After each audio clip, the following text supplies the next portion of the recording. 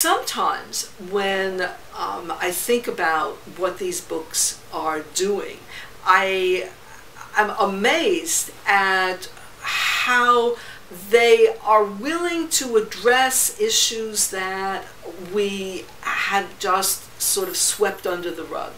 And one of the things that the City of Promises project allowed for is in the Haven of Liberty book to look at the Civil War.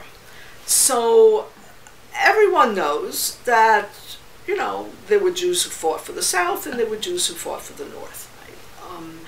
What had never really been looked at was the way in which Jews in New York City were very supportive of Southerners. They were supportive of slavery.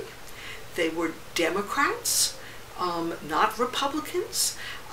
And the book goes into why New York Jews, didn't vote for Lincoln. Right? They didn't particularly vote for Lincoln the first time he ran. They didn't even vote for Lincoln particularly the second time he ran.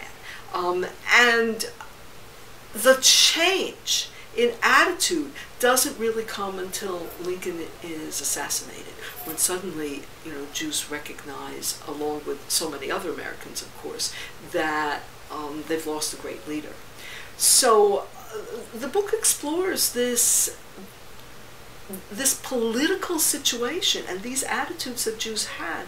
And whenever Howard Rock, who's the author of that volume, talks about it with people, they say, well, so why didn't we know about it? Because what he did was he went back to all the newspapers and accounts and the voting records and stuff, and he said, well, he thinks that, in the post-Civil War period, no one wanted to say, gee, Jews had lined up on the side of Southerners.